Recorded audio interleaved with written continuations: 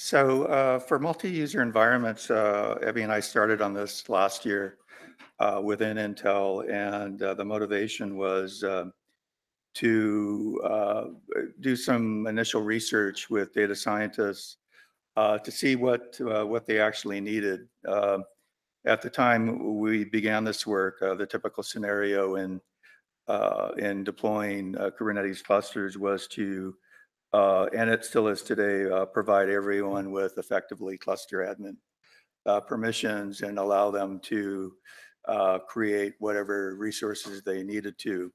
Um, but we found that within serious data science shops that they needed strong privacy controls within their workspace, and they also needed a fair amount of isolation across one or more workplaces that they were doing particular workflows on.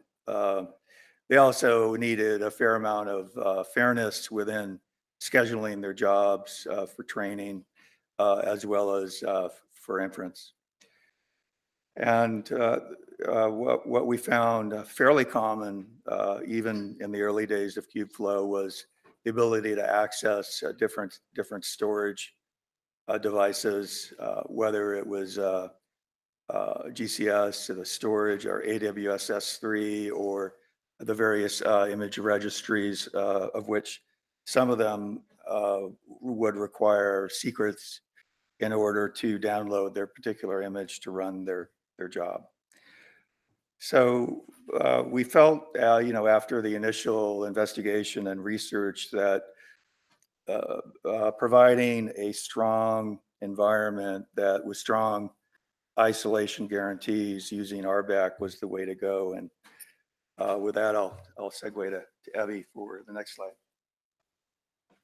Uh, so data scientists, if we don't go by the methodology that initially Cam mentioned, if we don't want to give everybody admin access, then what are the options? The options that we wanted was that reduce the dependency of data scientists on the DevOps or cluster admin. So the model we used, we said, let's say we have one user or data scientist that can work on many different projects. We considered that workspace or project as like a namespace, and then we said, what if we keep the namespaces completely isolated using RBAC. So, and this led to least privilege models that, well, no cluster-wide definitions were needed, and no privilege escalation through some sort of a admin authority to create the workspace. Basically, from the very beginning, once the pieces are in place, the user is able to just send a request, create their own namespace, and set the Kubernetes config. And from that point on, they're in business. This also supports putting this isolation and security wrapping around different storage models like NFS S3. And as of now, it's integrated into Kubeflow notebooks. Here's an example of the profiles that we have. For example, there are two users, Jill and John. One is in GCP IAM, another one has just a service account, and they end up having two different namespaces, technically working on two different assignments, but later on they can decide to either share their workspace. It's completely up to the namespace owner, which in this case is the data scientist. I think. So this is a quick flow. We had moved from MetaController to a Golang implementation of the profile controller. And this is a simple workflow that shows us.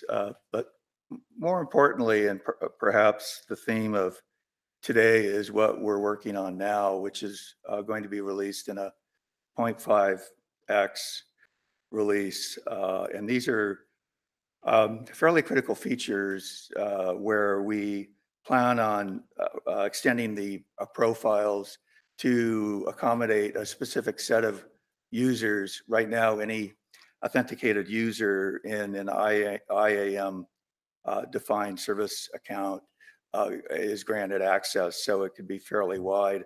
If you want a much tighter set of members, we're going to be extending profiles to accommodate a smaller group and more formally the group concept.